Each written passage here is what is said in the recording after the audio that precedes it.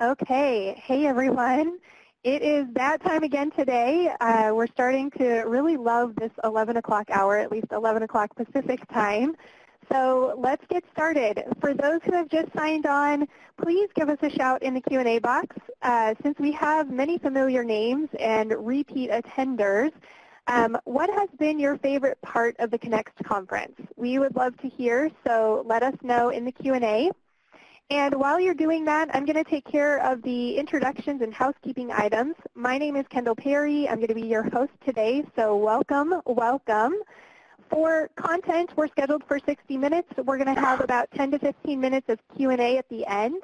So please feel free to type questions in the Q&A box all throughout the presentation. We encourage your participation, so don't be shy.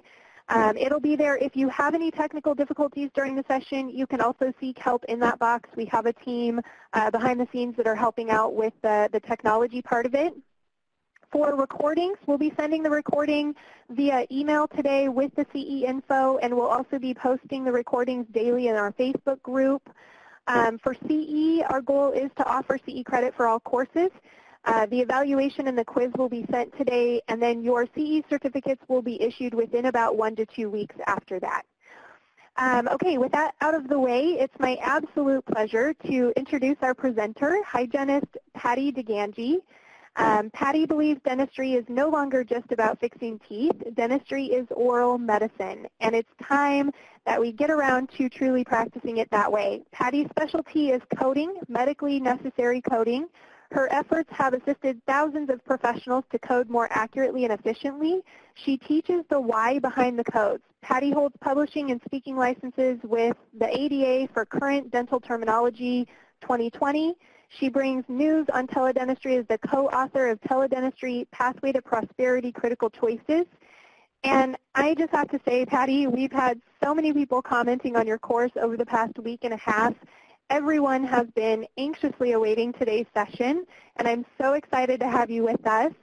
But before I turn it over, I also want to introduce our other guest host that we have on the line. So we also have Dr. Cooch joining us. He's the founder of Carie Free and an internationally recognized speaker. He's published hundreds of papers in dental and medical journals, and we are really lucky to have him as our resident Carie's risk management expert. So with that, Dr. Cooch, I will let you officially hand it off to Patti. Well, thank you, Kendall. And I have to tell you, everybody, that I'm really enjoying these webinars every day. And for me personally, it's such a privilege because so many of these speakers are people that I know and I know personally and hold in very, very high regard. And I'm so honored to have them on. And Patti is one of those.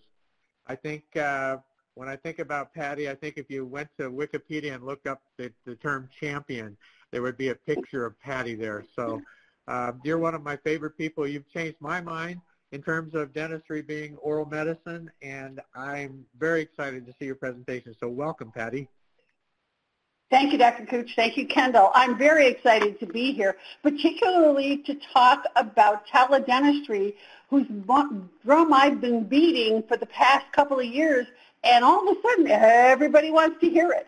Kind of exciting. It's like the people that are talking about infection protection. All of a sudden those messages that we've been trying to get people to hear and understand all of a sudden are very popular. Well, you know, one of the things about dentistry, and I've been at it a long time, is we have been in disconnected silos. We are so disconnected as a healthcare system. My company name, I changed from dental codology with study of dental codes to Beyond Oral Health because what we do is truly beyond oral health, everything we touch. Yet the other specialists in that arena, we don't talk to very well at all. We don't communicate with. And that's one of the many opportunities that we have with teledentistry. We certainly have learned with the COVID crisis how interdependent we all are because we can spread this disease so very, very quickly because we are so connected to one another. Well, I'd like to see us connect in other technological ways too, like we are here. Our traditional modes have been disrupted, whether it's Airbnb that disrupted the hotel business or Uber that disrupted the taxi business. What I see is teledentistry is going to disrupt dentistry and connect the silos in so many ways we haven't even put our heads around. And there's both short-term as well as long-term opportunities. As a matter of fact, I'm a futurist by nature, and I heard this phrase this morning, and it just encapsulates exactly what I believe where we are right now. The best way to change the future is to create it. And I'm all about creating the future. I'm not going to sit back and wait for somebody else to figure it out for me. I'm going to work on it, created it, and I hope you will with me.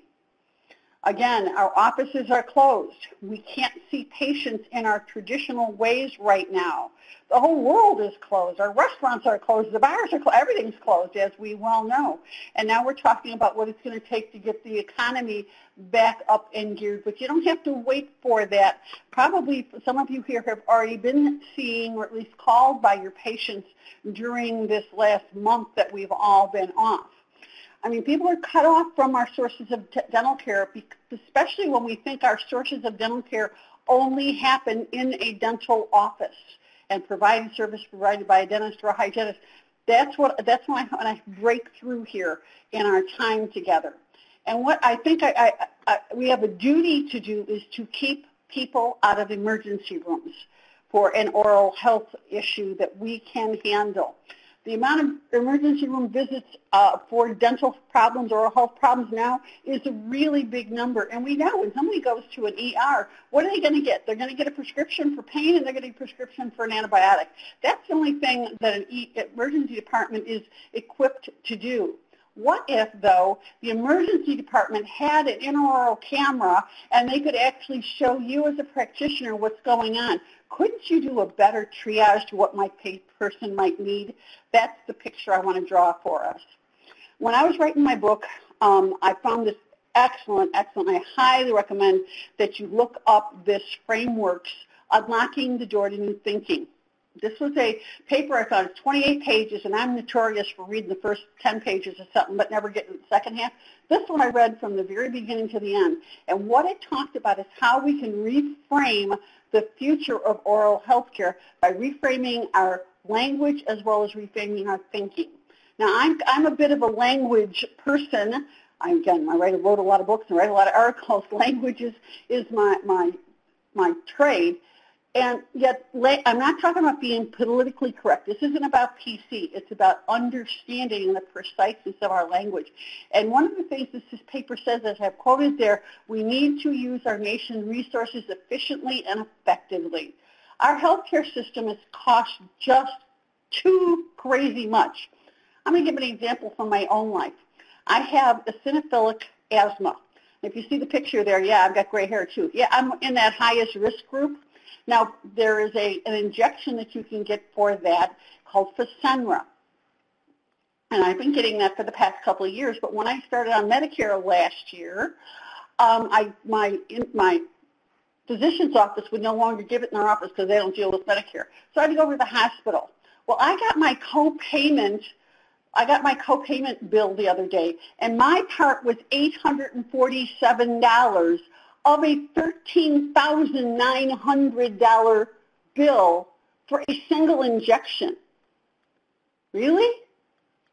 That's nuts. That's crazy. That could wipe somebody out, having that kind of, especially because I didn't know that I was going to have that level of copay. The thing is that a sensible use of our resources? Because our health care costs us a whole lot in this country. Now, people are just starting to think about, particularly people that have been diagnosed and treated for COVID, what are those bills going to be? Astronomical. I think we know that answer, don't we? Thing is, it's time to fast-track teledentistry. We have an opportunity now, both short-term and long-term, and ADA has papers to help. ADA has been busy on this. One of the things they did is they created this document that says what is a dental emergency. Now, we may all have our various definitions in our offices, but this is very specific, and this document goes hand in hand with another document I'm going to show you in a second, and that's the COVID Coding and Billing Interim Guidance document that ADA has put together. Now, this one is from April 3rd. This is my, I think, my fourth or fifth version of this. They keep updating it. And I'll tell you a bit more about it. But ADA is helping. I also want to offer some help. Cindy Purdy and I, my co-author, we're offering our book at 50% off during the crisis. We built this book as a workbook, as you can see, Critical Decisions Workbook. And this was certainly long before the COVID crisis. We wrote this in 2018. It's still the only book out there that I know of that talks about all the different opportunities with teledentistry. And I'll be honest, these pictures are what I really believe has been happening is on the left, that's what people have done. They might have bought it, but they didn't take it apart. Now, on the right side, that's the post-COVID. We're, oh, no, we got to learn this. We got to learn this. And again, it's a workbook. For example, we set up a section that asks you questions. It's like, you've probably seen those kind of magazines or on Facebook where it's like, answer these 4 questions. And if you answer this way, go here. If you answer this way, go here. We designed the book that way in order to help guide people in trying to figure out where is their teledentistry picture. How is it going to be a pathway to prosperity for them? Now, as it was said in my introduction, I have become a coding queen. Really? I'm a dental hygienist. I went to hygiene school a lot of years ago because they said there wasn't much math. I don't know how I got something in all numbers. Actually, I do know. Because over the years of my speaking as well as a clinician, I've internalized 3 important beliefs. One is that we can have a world with no oral cancer, and it is Oral Cancer Awareness Month here in April. I have internalized that belief. We can have that world with no oral cancer. We've got to visualize it. We can also have a caries-free world.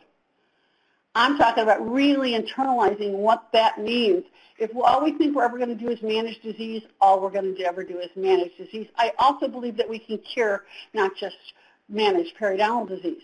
Those 3 important beliefs are the underlying philosophies of my work. The way I got into coding is because we also need to have important metrics to measure it as well as being compensated.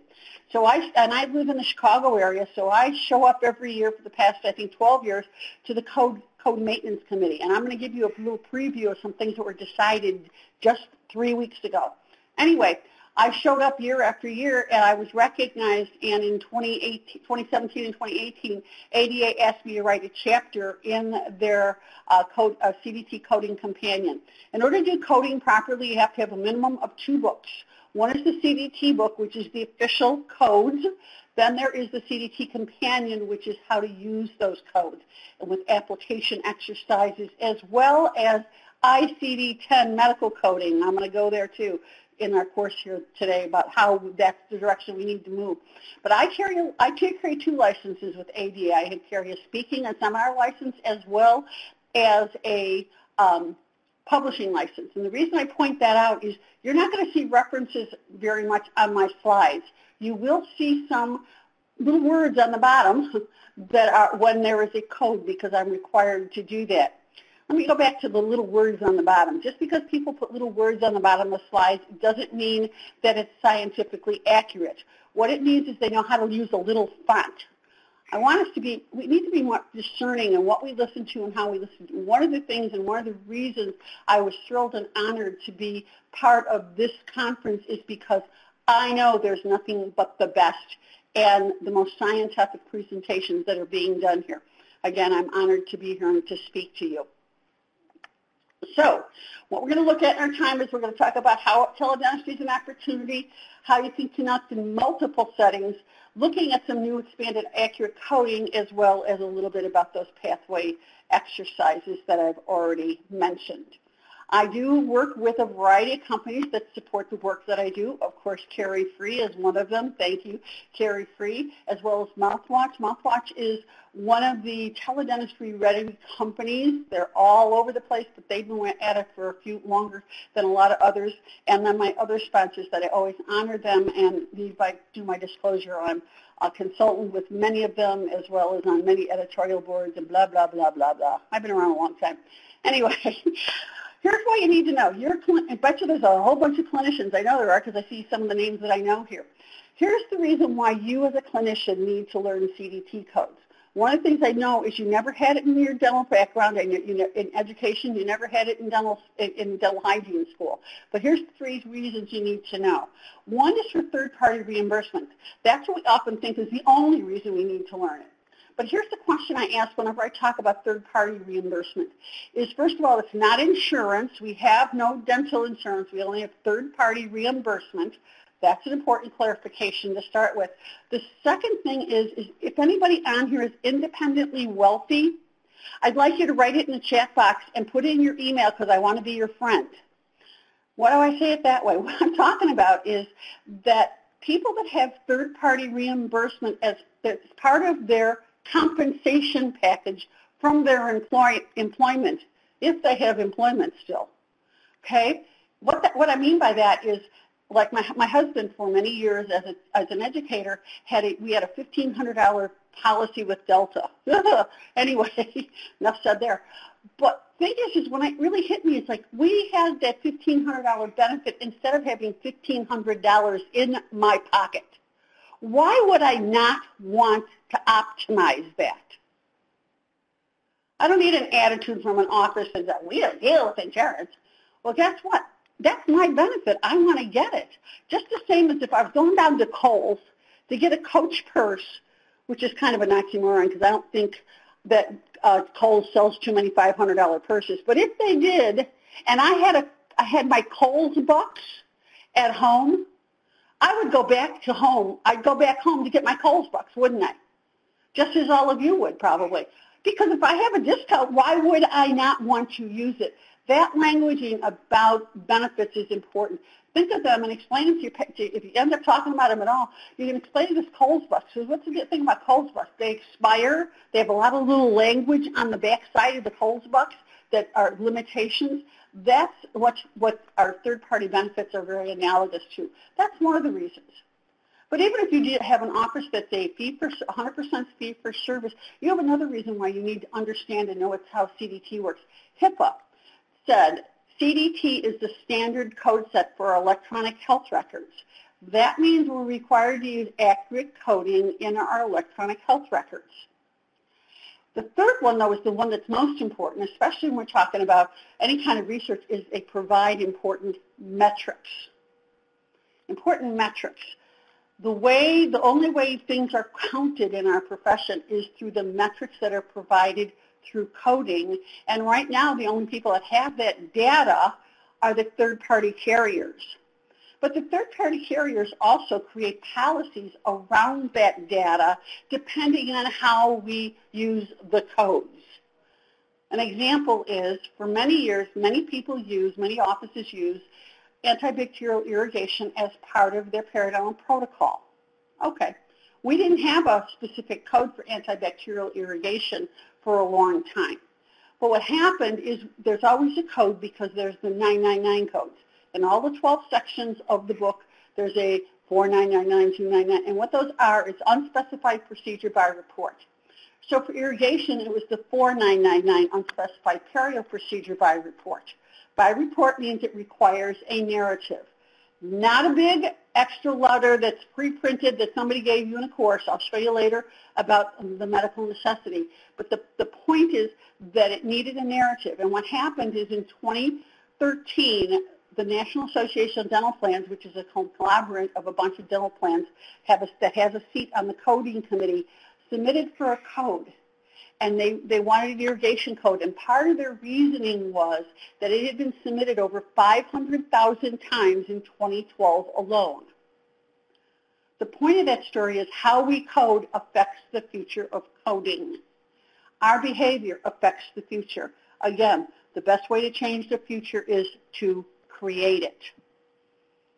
So, moving forward. Codes can help our pathway to prosperity, and there's lots of different pathways that you can take. The way I got involved in writing the book is one of the years that I wrote the CDT Companion was the year that these 2 teledentistry codes came into were voted in and approved. There's 2 codes that we have for teledentistry. One is for a synchronous real-time encounter, and 2 is for an asynchronous. What we're doing here is a synchronous live real-time encounter. It'd be more live if you could see me and I could see you. Asynchronous is where it's recorded and stored and could be forwarded. Those are two codes because those are two of the 4 different ways that we can connect up through teledentistry.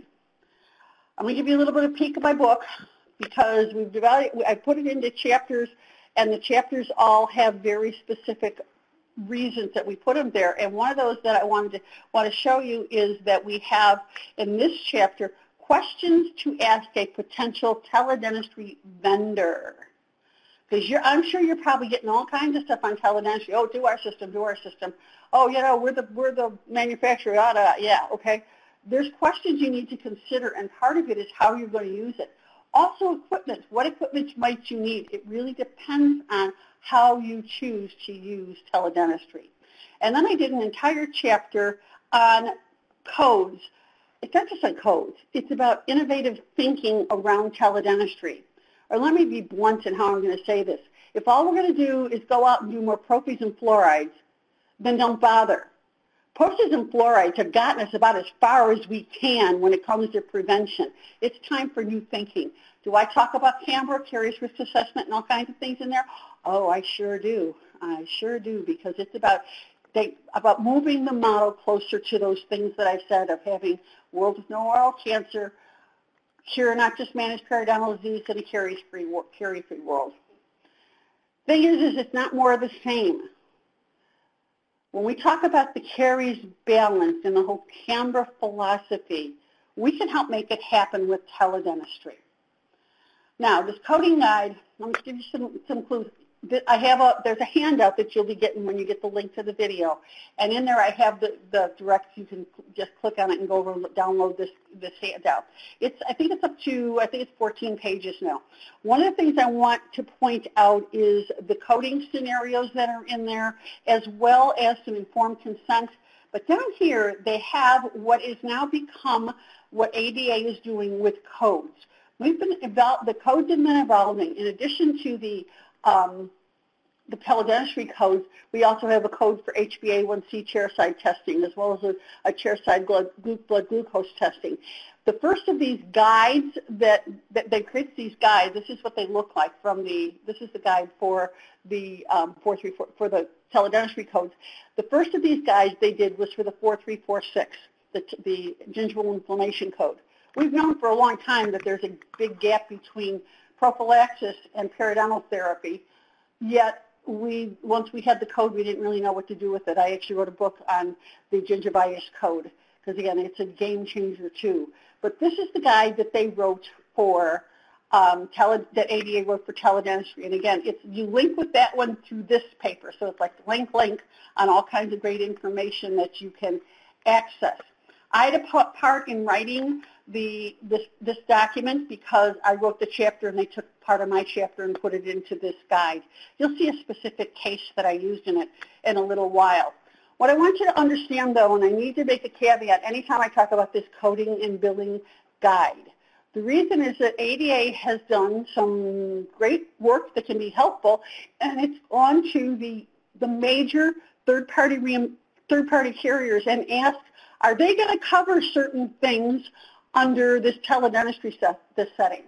Because one of the things that's happened is HIPAA has relaxed their national guidelines on what we can do under the personal health information and stuff like that in this COVID crisis. And this is ADA's attempt to give you some information with that of what codes might be covered. Here's the concern I have.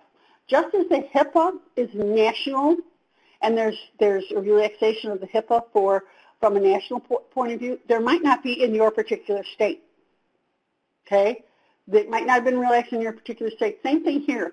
It might say the Blue Cross Blue Shield nationally or Delta nationally maybe will cover the teledentistry codes or the problem focus codes, et cetera, et cetera. That doesn't mean it's going to guarantee you coverage.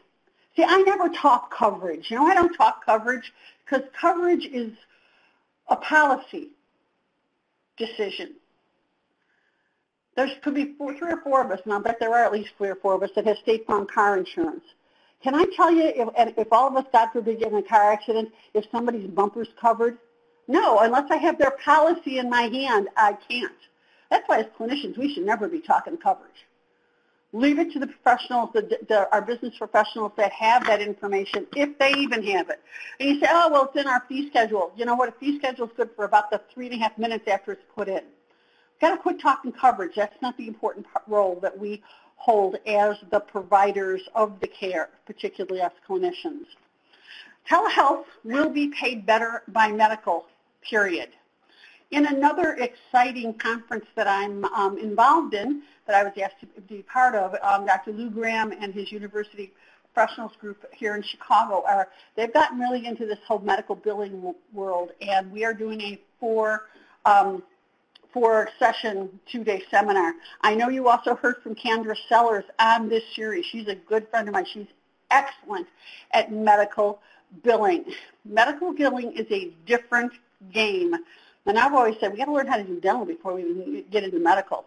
Although that world's changing, and I have a feeling dental coding is going to go away. I'll give that opinion later. Question is when you look at this image, are you looking at the teeth? Hygienists, are you looking at the calculus? Are you looking at the bone loss? Doctors, are you looking at the places and thinking implants? Are you planning a case?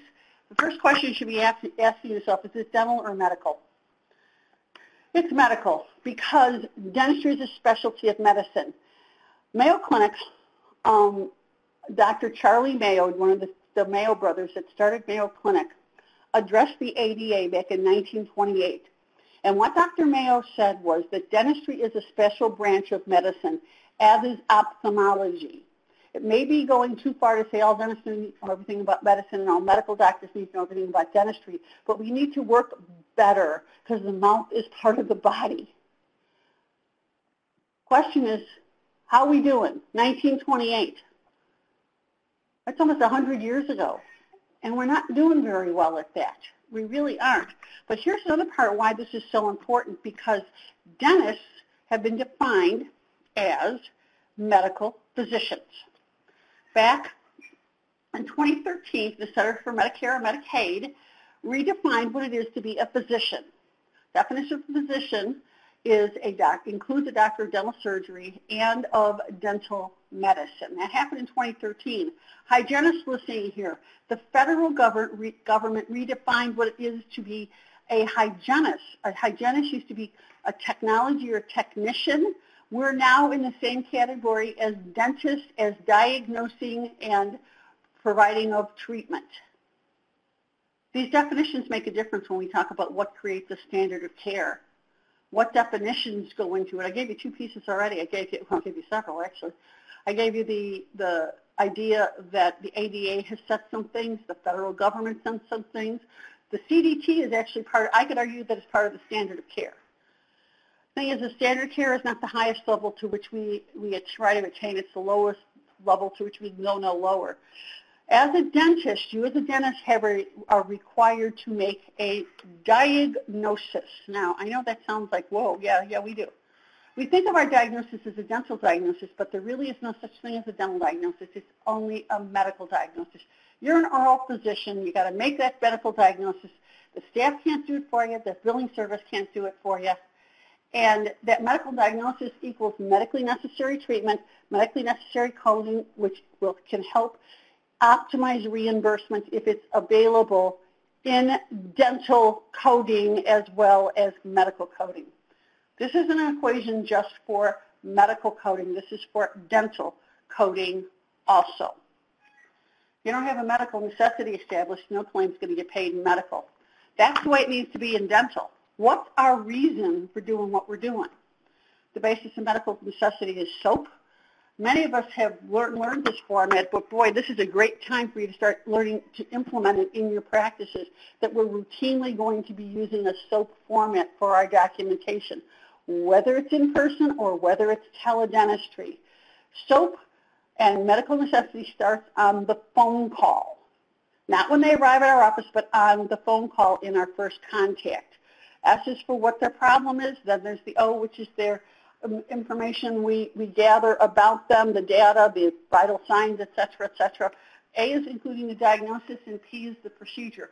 Dentistry, we kind of do O and A. We skip right over P, S, and A, in my experience. We don't diagnose, we just do stuff.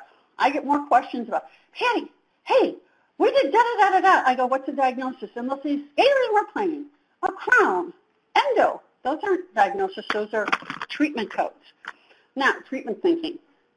That doesn't mean that we haven't made a diagnosis, but when it comes down to any kind of record keeping, you didn't write it, you didn't do it. So you got to write it down. A healthcare practitioner, as a healthcare practitioner specialty, you can have things covered by medical. Again, I know Kendra covered this, but this is really important for the thinking and the opportunity that you have with time right now to start really doing this. This is the claim form, a dental claim form that goes with the case that I wrote in the CDT Companion as well as in my book. This is Jane Smith. Now here's the story. The hygienist goes to a senior home, not a nursing home, but a senior home, and they do a screening. And in that screening, she screens 50 patients, and it ends up, because an awful lot of people, as they retire out of their dental benefits. They no longer come to see us. She finds 10 patients that end up coming to your brick and mortar practice. That's one of the way teledentistry works. Well, what also happened is Jane Smith is living at this senior home. She and her husband are patients of record in your practice for many years. They've decided to move to retirement home even though Jim is still working at a local community college and still has dental benefits. Jane, unfortunately, fell and hurt her ankle, and she can't get to your office. So what happens is she is seen synchronously by the hygienist hooking up with an intraoral camera in the senior home to your office, and you can look directly into her mouth, into Jane's mouth, and you know Jane's mouth because you have a history with her, and you can make a diagnosis and order some treatment. So let's look at this. First of all, you can see a whole bunch of things were charged out there. But let's first look at a couple of places that I have arrows. And first there's the teledentistry, synchronous real-time encounter. There's the code. That's not the only thing, though, that needs to be done when you're doing a claim form for teledentistry.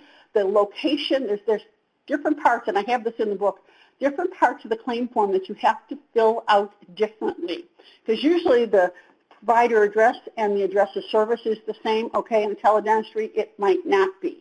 There's also a different number, and that's a federal number that identifies the location of where the treatment was rendered. So that's one of the things you can see on the claim form there. Another part of the claim form I want to point out is here is broken ankle, high blood pressure medication, thermal sensitivity, active caries. There is the diagnosis, the medical necessity there to support the claim. I want you to look at how small that box is. That's the box remarks.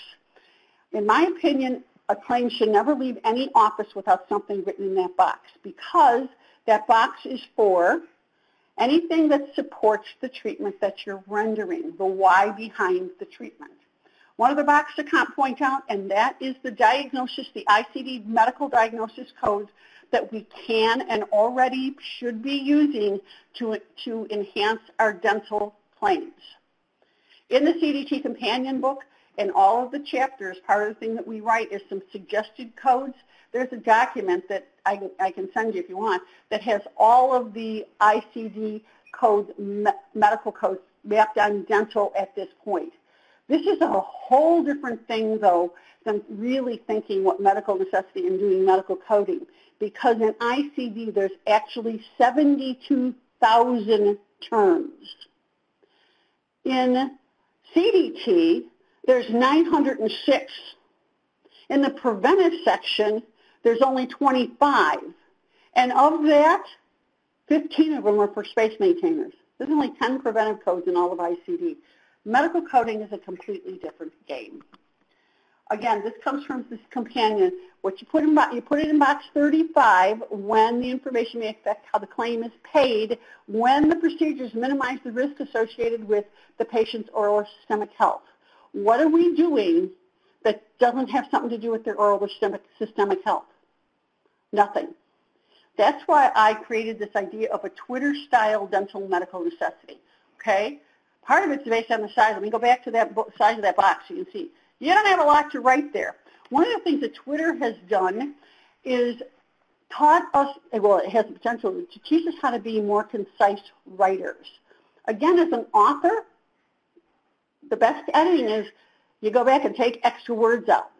Most of us write like we talk, which is lots of words. I used to think writing more was better. So I had these massive things that I was writing down in my charts, whether it was paper or, it was paper and I was writing it, or when we went to electronic health records. Which, by the way, this idea of electronic health records, I worked with a practice where we were paperless and chartless in 1992. So if you're still kind of lagging behind on that, you really got to get into what we've been doing for a real long time, and a lot of this has been tested by many people by this point. Anyway, I thought more was better, but if it's not searchable, if it's not legible, and if it's not read, because that's the other part. I was very impressed. My husband, a couple years back, was diagnosed with bilateral kidney cancer and had bilateral partial nephrectomies. And you know why that was done that way? Because we had a practitioner that we went to for a second opinion that started with, we brought in a ton of records, because by that point we'd been through all kinds of things on diagnostics. But he came in and he said, well, actually he's a friend of my brother-in-law who's a physician, but he came in and said, hey, we met at the wedding 29 years ago, you remember? No, none of us remembered. But he said to me, he looked at us and he said, before we talk, I want to read. And I watched that man read every single page of every single record we brought in. How often is that done? See, it's only valuable to the point that it's legible, readable, and we actually take the time to read it and put together the clues of what's going on for a particular patient. This is a Twitter-style dental medical necessity that I wrote that supports someone having a gingival inflammation. Sinus issues, GERD, possible pregnancy, high-risk caries with a caries screen score of 2459, thermal sensitivity, 45% type 2, type 3 inflammation. With a diagnosis, all of those, I've got risk assessment, I've got symptoms, and I've got, here's the diagnosis, gingivitis, dental biofilm-induced, mediated by systemic local risk factors. That's 208 characters. Are you seeing this patient? Are you seeing the amount of risk this patient has?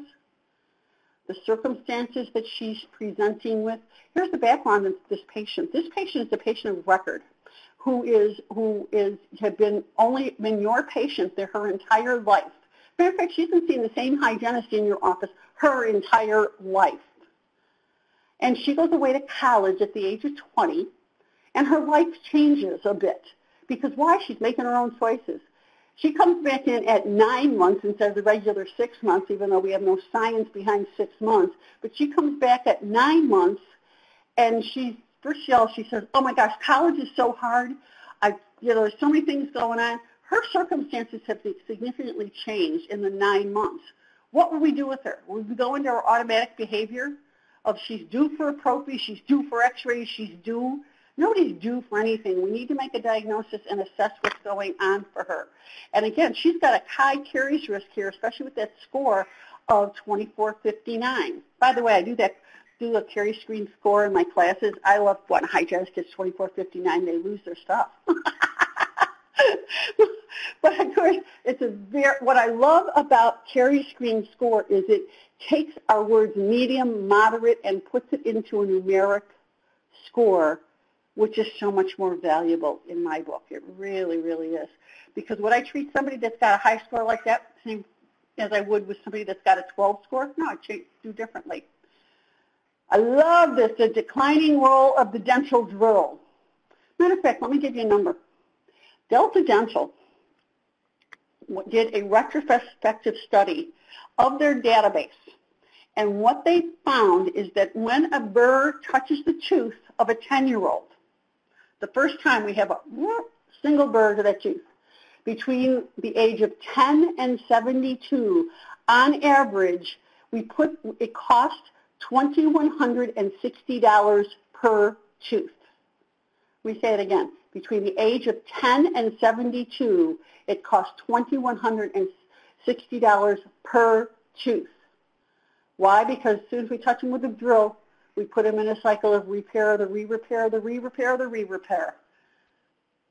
Or I tell a story of my niece. I have a niece that is 29 now, and she got married 4 years ago. And I get really emotional on this one because we were really excited that she was able to get married because when she was 15, she ended up with a pH biofilm disease that ate away part of her body, a flesh-eating kind of a disease. It got so bad, my sister, and this is my baby sister, and this is my youngest niece, had to be taken to that specialist, and that specialist said the only options that we had were amputation.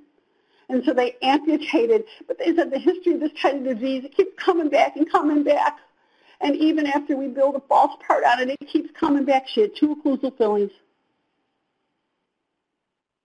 That's the reality. That's what we can change. Now is a great time to implement this. Remineralization, arresting medicaments, sealing, and counseling, because that's a valuable service. I know Carrie Ibenson's here, and she was also one of your speakers. You talk about somebody that's taken this to an art. Congratulations, Carrie, and the model that Carrie is moving us all toward. This is where our opportunity is with teledentistry. Now, some of the more recent information with COVID is that smokers and vapors might be at higher risk for COVID. Again, what's the definitive research on that? Well, they're sucking that in their lungs. Here's the thing that happened is that I have a very active group, and we looked at this, and it's like, you know what, tobacco counseling is not accurate for vaping. Because if you read that code, tobacco counseling for the control and prevention of oral disease, in order to get a code right, you have to read not just the name of the code, you have to have the description of the code. You need the general description of the section. Most of us know our coding just from whatever our computers say, which all you have is the name of the code. But vaping would not qualify under this code. So that's when it's like, okay, let's be proactive here. I'm not going to wait for the future. I'm going to create the future. So let me give you a preview of CDT changes for 2021. There was work that's done by Beyond Oral Health Group.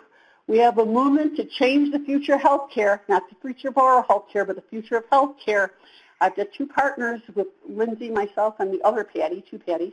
Anyway, what we did is we put together our Dental Codology Consortium, and we've been showing up the codes meeting because anybody can submit a code. You can go on your phone right now, go ADA CDT, and there's a form there for you to submit a code. Now, you have to get the paperwork right and all that stuff, but if you do the paperwork right, the coding committee is required to hear it. My group submitted for 12 changes in addition to the codes this year. We showed up down at ADA. That was the last live meeting, live in-person meeting I was at. It was on March 12th. I was down at the ADA headquarters. And this is the counseling code for vaping, opioids, etc. And it was passed by the council. It was passed by the code committee as we wrote it, which is very unusual in itself. They usually like to do word mastering. So we will have a code for that for next year. We also believe that we should have a code to have a metric on how we're doing head and neck oral cancer evaluations. But if you look in the second paragraph of this very lengthy description of a comprehensive oral evaluation, it says includes evaluation for oral cancer where indicated. What does that mean? It means if we feel like it? Well, we got that language struck. So that was another victory that we had. So an oral cancer evaluation is part of every comprehensive oral evaluation and every periodic oral cancer evaluation.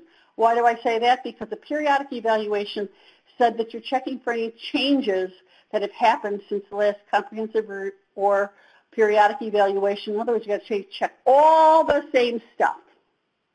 And if you didn't write it, you didn't do it. This actually drives us into doing a better model of dentistry if we actually followed what it said. Well, let me give you a case.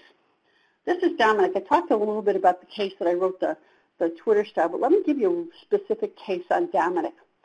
As compared to the person I told you about before, whose name is Kelly, actually, this is Dominic. He's a 6-year-old. He was screened in a school-based program. He lives in a low socioeconomic community. His mom is eligible for CHIP state funding. He doesn't have he doesn't have a dental home. Kelly had a dental home. Dominic does not have a dental home.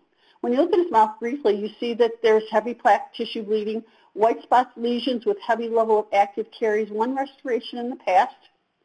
He's also had a lot of ear infections. But let me tell you his story. His mom got pregnant when she was in high school. She dropped out of school to raise her son. She works 2 full-time jobs that she has no benefits. She has no kind of health benefits from either one. And she lives in a food desert and has no place to buy food except a dollar store. Dominic is on his own a lot, as well as with a variety of caregivers, and so he has a lot of unsupervised dietary habits. I'm going to throw something in here, just a little aside before I talk more about Dominic. There was a fantastic PBS special on our diabetes epidemic. I just saw it last night for the first time. Look for it on your local PBS station. The numbers are unbelievable. And again, we in dentistry, there's 2 codes that we have for looking at someone's glycemic control through an HbA1c level and a glucose level. What's interesting about those 2 codes, we had the HbA1c code come in 2017. And part of the research behind the reason that we got a code for that is because it's at such epidemic proportions that dentistry, there's some research that says that if dentistry gets involved, we can make a difference. But the same people that brought that code the one year came back the next year that says we need a code for a glucose test chairside because before we do any invasive procedures, we need to know what their glycemic control is at that point in time.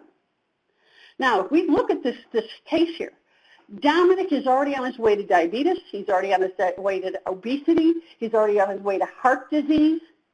His ear infections, just that alone, that risk factor alone, means that with any ear infection within the first 18 months of life means that he is at high risk for early childhood caries.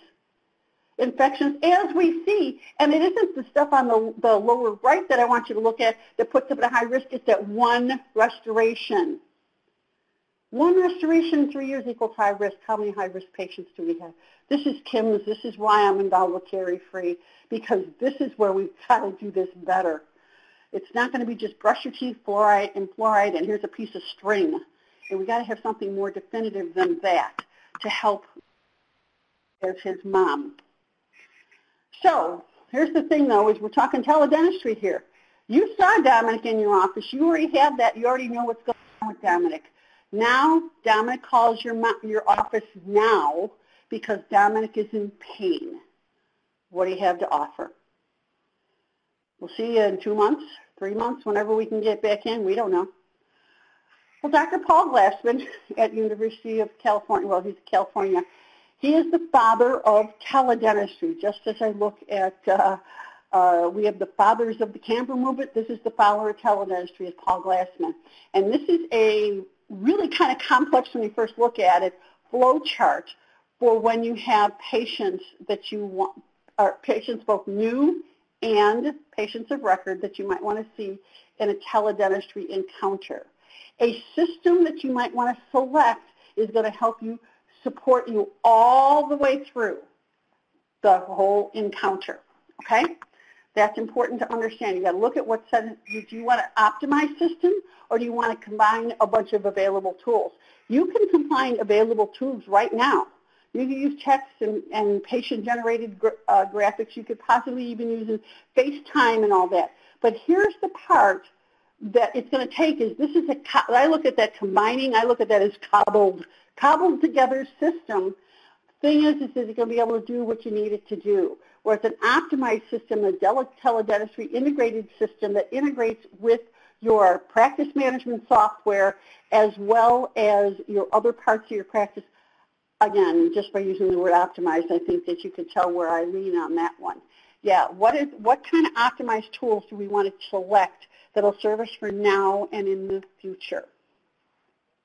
That's the way, one of the things to consider, which is why in our book we put how to select a teledentistry vendor. This is only one page. We have multiple pages on it for you to think through, because one of the things is that I want to know is, because again, there are definitely some Johnny-come-latelys recently. I want to know what kind of experience that they've had in other deployments. I want to know if they have some references from existing customers. How are they going to handle the data security and patient privacy? They all say they're, oh, yeah, we're HIPAA, we're ready, we're HIPAA. Yeah, okay. If there's a HIPAA violation, it's not that vendor that's going to be called on the carpet. It's going to be you as the practitioner. What other additional features do they see on the horizon? How forward-thinking are they? Are they helping you build for the yesterday, for the now, or for the future? I lean toward the future. What kind of warranty? What kind of customer support? One of the things that needs to be thought through in your practice, particularly if we're talking about the longer term here, is say you have a group of hygienists or other people from your practice that are going to go out and see people remotely because there's so much need out there. And how are they going to connect to your office? Are you going to do it synchronously, a live connection? Or are you going to do it asynchronously? If you're going to do it synchronously, how are you going to schedule that? But every hygienist here, think about this question. How long have you waited for the doctor to come and do your evaluation now? I think I'm up to 2-3 years that I've waited for a doctor to come and do my evaluation. Thing is that we need to think through that whole process now. See, with the 4346 code even, you can't have the doctor come in at the end. That's our clinical tradition. That can't happen that way anymore. That's a whole other course. But the point is that it's time for us to think through things that weren't working for us. So if we have a teledentistry, who is going to take that synchronous connection? What are you going to do if there's a connection problem or issue? One of the things that even happened with this call is I have a really nice microphone headset that we couldn't get to work with this platform. There's some reality on how technology works. That's the reality. So you need to think through all those with the teledentistry vendor, how they answer that question on how they can support you and how you ask the questions, because these are questions you haven't asked before, because this is a whole different game.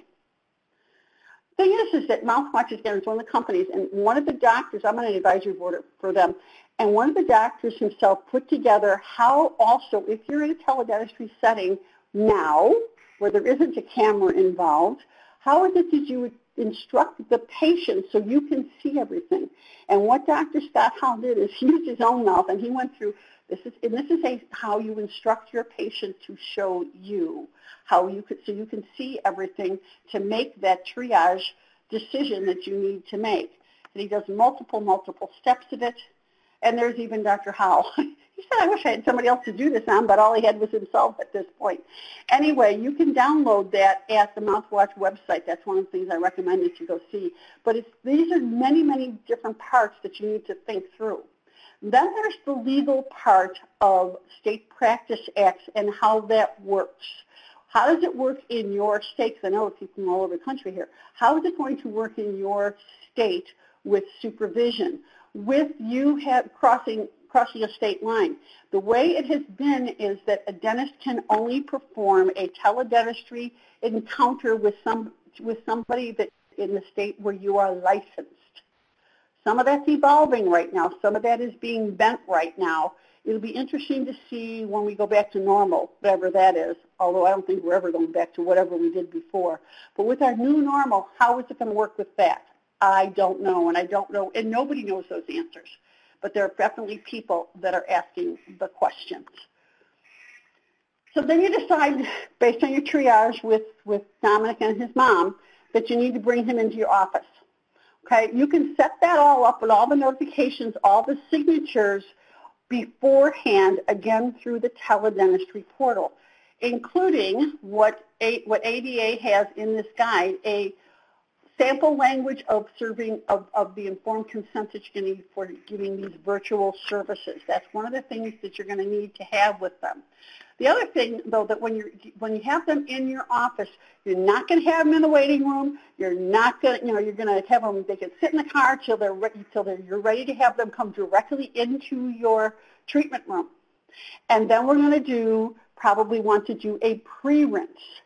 And this is where, after I'm done talking, Dr. Cooch has some really great news that he just had some information this morning. He'll talk later about an action that we have for pre-rinse.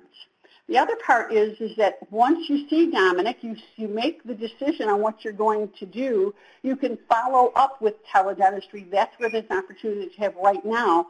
Two, if you have access, and I really hope that you do have access to your database, that you could look up everybody that you saw in the previous 2 months before you stopped seeing patients. For anybody that you saw, whether it's in hygiene or you did some restorative operative dentistry on them, and you could do a virtual follow-up with them to check in on healing and how they're doing, et cetera, et cetera. You can also think of that forward of what you might want to triage in advance to when you get back to practice. That's why teledentistry can be used right now, and you should be thinking about using right now, okay? Again, this coding billing guide, lots of pages to it, lots of information. Be less enamored with what it tells you about what might be covered and stay with the important parts, which are the informed consent and some other things about teledentistry in general. So we certainly don't want to create droplets when Dominic's there. So Dominic's hurting, and we saw the reasons why he could potentially be hurting. The thing is this is where the opportunity, and again, I want to thank Elevate as well as Dr. Jeremy Horst for his particular slide on that, is we want to come up with a triage protocol for Dominic. Again, dealing with the emergency, the usual kind of trauma, swelling, bleeding. But then what about if we actually do some urgent care for those active caries infections? Now, this is another word that I'm very specific about. I talk about active caries infections versus a cavity. Fixing a cavity does not get rid of the active caries infection. That's the thinking that we need to do about how we can treat that. Silver diamine fluoride is certainly one of those treatments that we have. Silver diamine fluoride plus glass ionomer is called a SMART. When I'm talking about using SDF, I'm talking about using ART here, atraumatic restorative treatment, which basically with atraumatic restorative treatment, you're just taking a spoon excavator, you're taking the soft stuff out, and you're slapping the glass ionomer sealant on there. Now, I use that language in a couple of different ways purposely. First of all, it's scooping it out. And hygienists face it. We've been doing this for years. Oh, we're kind of scraping it. It's kind of soft and mushy. Okay, is it a reversible procedure? No. Is that tooth structure already gone? Yes. So why would we want to put a glass ionomer sealant over something like that? That's the basis of ART. Because with glass ionomer sealant, it acts as a physical barrier against the pathogenic pH acidic biofilm. You have a fluoride on there and it recharges, so we want to have them with some kind of fluoride at home. That's what we've had for a long time. And on my last slide I have that ART is officially endorsed by both the World Health Organization, which has kind of gotten a black eye lately, as well as the American Academy of Pediatric Dentistry. Okay, this is not new. Where we have the opportunity, though, is to be smart. What's that? Well, we use the silver diamine fluoride and the glass ionomer. That's called a smart restoration. A smart restoration. That's truly stabilizing that young person or any person or our seniors, people in nursing home situations or whatever. We need to get out there and do so much more of that, and that's, again, with teledentistry, the world really can change. When we're talking about using SDF, we know that this has an effect on the microbiome, which is what we want to do, and we want to arrest the caries infection. Okay, there's all kinds of courses and information out there on this. I'm not here to talk to you an SDF course, but I want to give you some information on coding. This is the code that was created a few years ago for treating with SDF. No, that's not completely accurate. Codes are not for products. Product codes are for just the procedure. So the code was interim caries arresting medicament application. That's what they passed the first year. This next year, the AAPD came back and they said this needs to be a per tooth code, and it is a per tooth code now. This is a therapeutic procedure, and that's the code you can use for the SDF part. What about the ART part? Here's two codes that you can use for that. One is for a permanent tooth is protective restoration, and the second one is the interim therapeutic restoration for primary tooth. The ITR was added a few years ago in the CDT book. The protective restoration, actually, if somebody knows anything about coding for a long time, that used to be a temporary filling code. And I even argued with Dr. Charles Blair, who I really admire, and we're good friends, that I argued, he goes, that's a temporary filling code. I said, Charles, read the definition. Direct placement of restorative material to protect tooth and or tissue form. This procedure may be used to relieve pain, promote healing, and prevent further deterioration. That's exactly what we're doing. So if you're doing SMART, you use the SCF code, and you use these interim, the ITR or the ART codes that are there. They aren't really ART or ITR. Those are my words for it. So those are how we can use this. But this is what we can do for Dominic to get him out of pain, to stop the disease process. Are we going to have to do a toothbrush lesson? You know, this whole thing of giving away toothbrushes, nobody ever thinks about how that we got in that habit. Well, I'm old enough and been around long enough that I know how we got in that habit. Back in 1971, when I was in dental hygiene school, there was the Preventive Dental Association around. Bob Barkley had a lot of names that we might have, many of us learned in maybe in a history lesson, but for me it was real. They had the Preventive Dental Association. We used to do plaque control programs. That's where we had the patients come in week after week and teach them how to use a toothbrush. We were also trying to transitionalize them from a hard and medium bristled brush to a soft bristled brush. The idea is we would show them in the mouth, we would give them a toothbrush, and then they would take it home, and then they would know what to get when they go to the store. It went from a service, which I think that's, giving away toothbrushes is a fine service, we created it into a codependency. What do I mean by that? We take responsibility so they don't have to, because we know we have patients that only ever change their toothbrush when we give it to them. We have other patients, as we've talked about, using a power toothbrush, and we still hand them a manual toothbrush. And we hand them that string.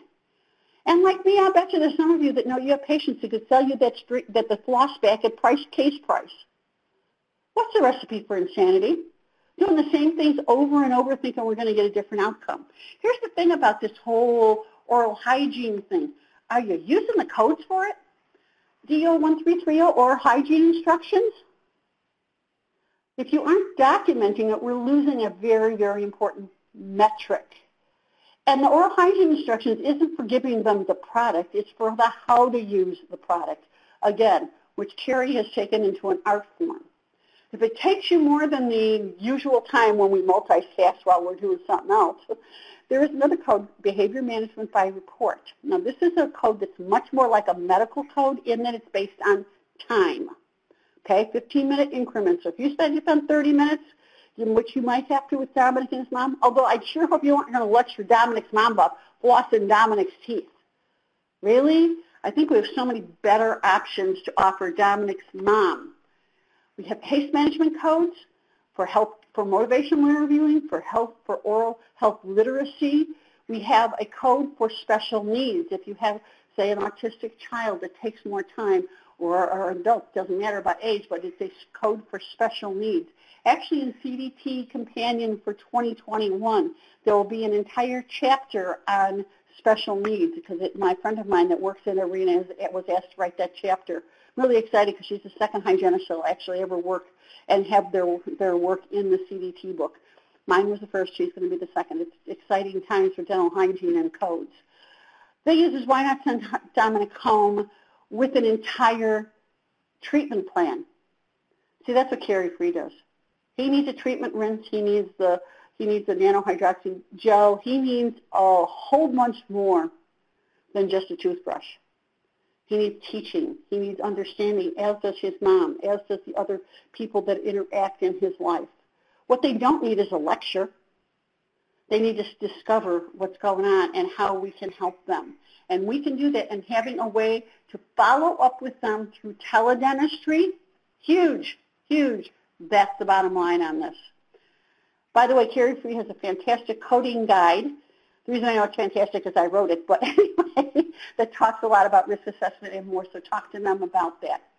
The thing is I'm really excited on another 2021 code. Dr. Peter Milgram, researcher out of Washington, submitted this code himself, and what we're going to have in 2021 is a caries preventive medicament application code per arch. And as you can see now, I put the description in there, or his rationale behind the code, and I put that in there because, unfortunately, that gets lost in the coding world, only the description and the name. And this is for the use of silver diamond fluoride, silver nitrate, chlorhexidine used as a medicament per arch. We don't have numbers for these. When a new code comes out, it takes a while for all of the other parts to be done. I'm just kind of giving you a little bit of a preview of where we're going and where our options are to help fulfill my three things: a world with no oral cancer, a caries-free world, and to cure, not just manage periodontal disease. It's time for us to reach higher. If all we ever think we're going to do is manage, all we're going to do is manage. It's time to think of cure. It's time to think of health as the goal. Life is dynamic and quickly changing. What happens when you're on a treadmill and you try to stop? You're on your butt on the ground. Our world is dynamic and quickly changing. All of a sudden, everybody's listening and realizing it. The world is not stopping because we're all at home. It's moving forward. How are you going to do it? The best way to change the future is to create it. I challenge you all to create it. Teledentistry has reached a tipping point. Malcolm Gladwell's book on the tipping point, over which, it's like the point of no return on an airline flight. I also wrote a book. We're using a whole lot of artificial intelligence. I wrote an article on artificial intelligence recently in teledentistry because when it comes to artificial intelligence, what AI can do is take massive amounts of data and give us patterns, give us understanding. And what I said in this, and artificial goes back to the future with a term we called GIGO, G-I-G-O. It's back in the early days of technology and computers, and that stood for garbage in, garbage out. We've got to code better. We've got the data in our records better because we can see patterns. We can understand things better, or at least the algorithms of artificial intelligence can. But we need to think through, what are we putting in? How are we doing it? What are we going to do with the future of teledentistry? It's time to disrupt. It wasn't like, we've been very successful as a profession. I'll give you another historical point of view. Back on December 7th, 1941, when the Japanese bombed Pearl Harbor, the military leaders needed to decide what it meant to be dentally fit to go to war. What did they know? They're military leaders. So they looked at the guidelines that were set in place for the First World War, which is over 100 years ago now. And here's what the guide was, is that you had to have 12 functional teeth. That's all, just 12. Put your head around that. Only 12 teeth. Here's the thing, how powerful and how far we've come as a society. By the end of 1943, they had to drop that parameter. Why? Because they could not find enough 18 to 21-year-old young men that had 12 functional teeth. We've come a long way, but we haven't reached health. Have you had any patients with too much health? Because my husband and I have had a rough year. Send some our way.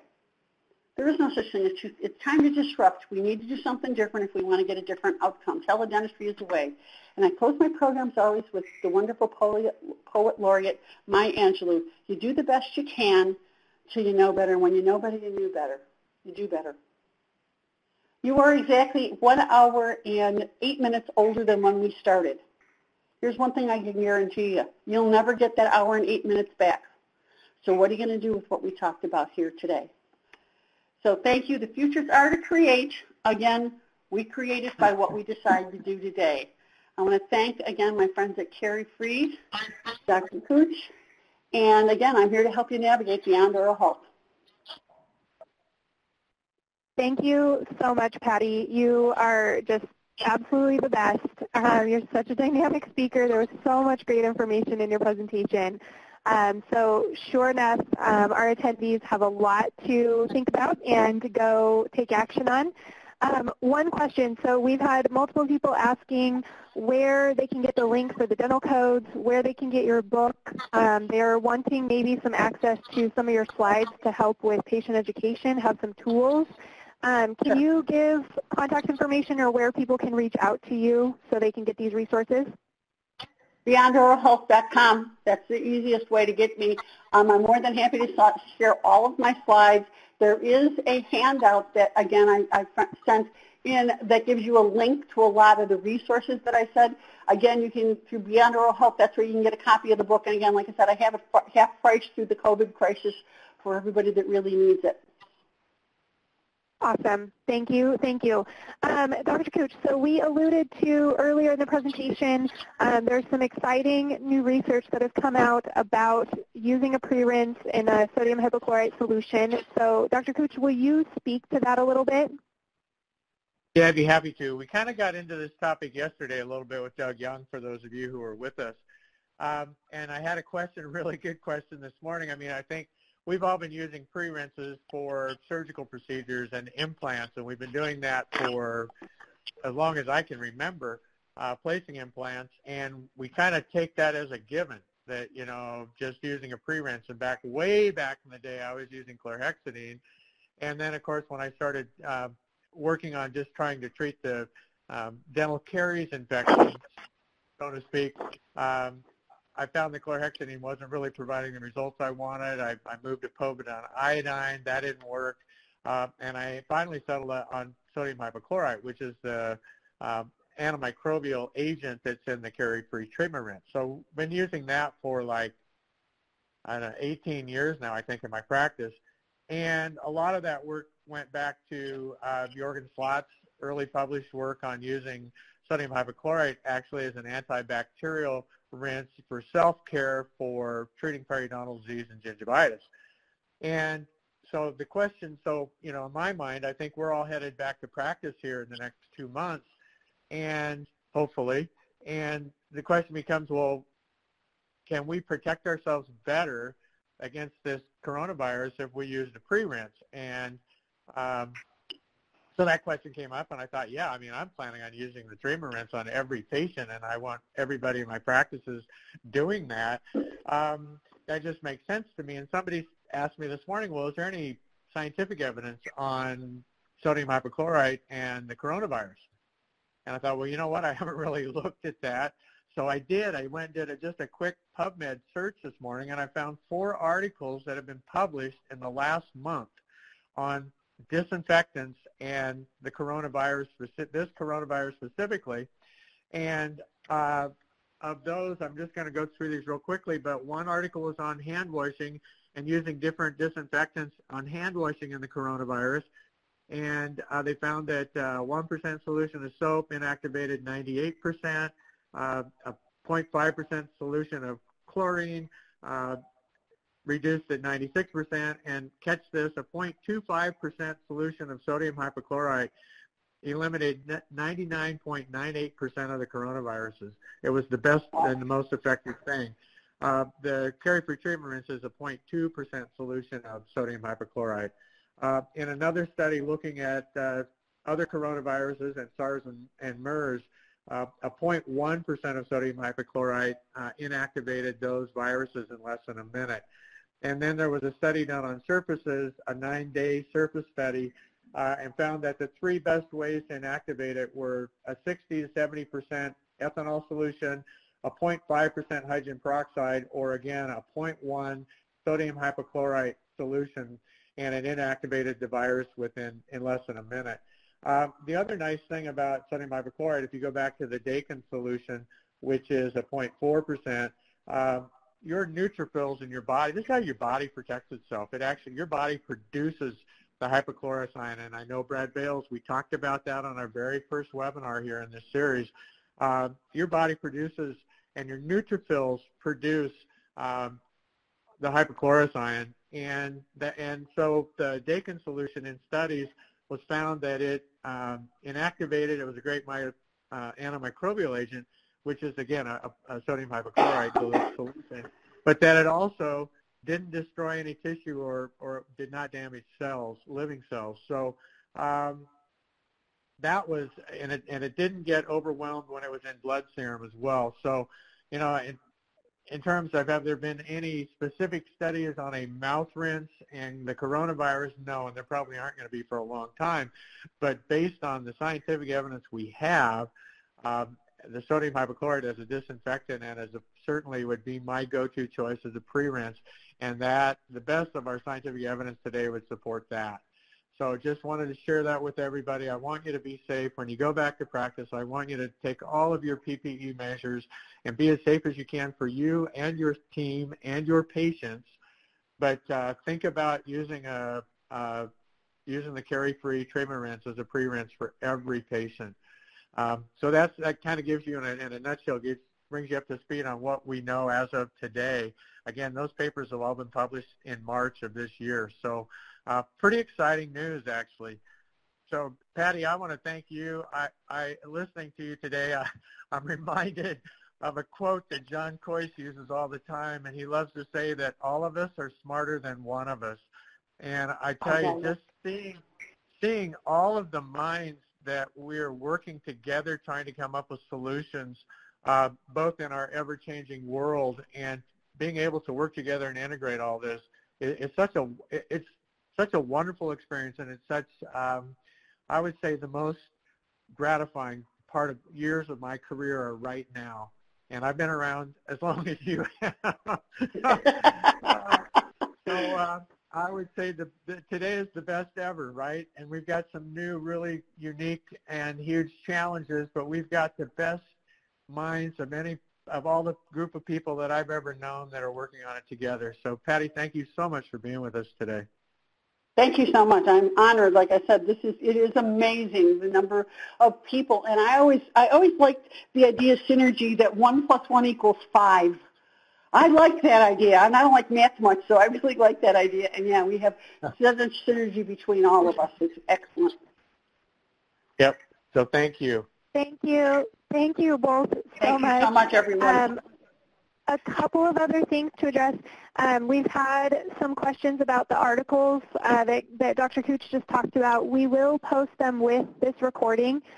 We're also going to be putting out another recording where Dr. Cooch will walk through the full process and the science behind it. So you will have access to that. It'll be coming out. And then we are talking about getting him on a live session as part of our CONNEXT conference. So we will be working on that as well. One other thing that I wanted to let you guys know, we will post with this course. Patti has been so gracious to work with us and create a carry-free and Carrie's risk assessment coding guide. So we have that, and we will post it with her course. We will also post her Beyond Oral Health information in a handout form so that when you guys come back to this recording, or if you share this recording, all of that information will be together, and you can pull it all, download it, and feel free to share it with the recording. Facebook, please join our group if you haven't already. We've got about 300 members on our Facebook group, so it's a great place to continue networking with everyone that's been involved with CONNEXT. We're posting recordings in there. We'll also be emailing them each day, again, with the CE information, so you'll get that today. Feel free to reach out to Patti directly if you want to, discuss anything specifically that you heard on today's webinar that you would like to implement in your practice. And then tomorrow, I want you guys, don't miss tomorrow's course. We're going to have hygienist Michelle Hudson. She's going to be talking about oral pathogens and their key role in heart health. Plus, she's just a really awesome human, another one that we have joining us on this conference. So I think you will really enjoy her presentation. So again, thank you to all of our attendees today. Thank you, Patti, for being such a champion for us and for the dental community. And thank you, Dr. Cooch. Thank you. Everyone stay safe. Bye, everybody. See you tomorrow. Bye. Bye.